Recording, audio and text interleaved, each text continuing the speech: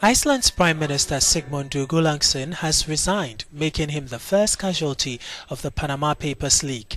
His resignation comes a day after thousands of Icelanders protested in front of the country's parliament, asking him to step down.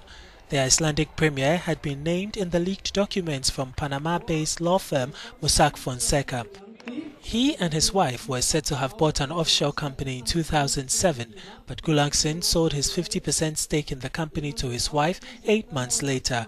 The allegations, which came to light at the weekend, increased pressure on the Prime Minister to leave office. I'm just protesting the corruption of the government, and that the Prime Minister has been hiding his money in Tortola and lying about it.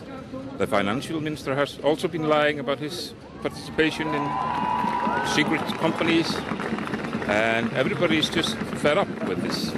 Of course, we knew there was something happening, but